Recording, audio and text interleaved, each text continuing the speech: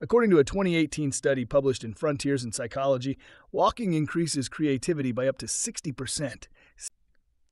First, let's talk about the power of movement. There's something almost magical about walking, isn't there? It's something most of us do every day, from the kitchen to the car, the office to the grocery store.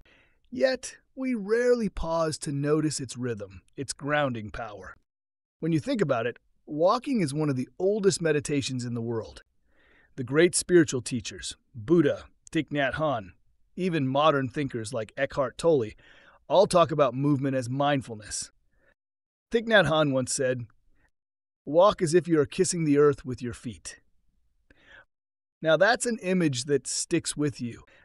It reminds us that every step is a conversation between you, your body, and the earth beneath you.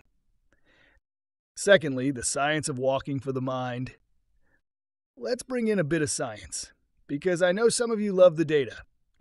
According to a 2018 study published in Frontiers in Psychology, walking increases creativity by up to 60%. 60%! It boosts dopamine, lowers cortisol, and activates the brain regions linked with clarity and problem solving.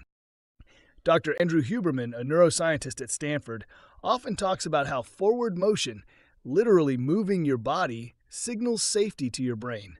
It tells your nervous system, we're okay, we're moving forward. So when you feel anxious or stuck, sometimes the best medicine isn't another strategy session or deep reflection, it's simply taking a walk.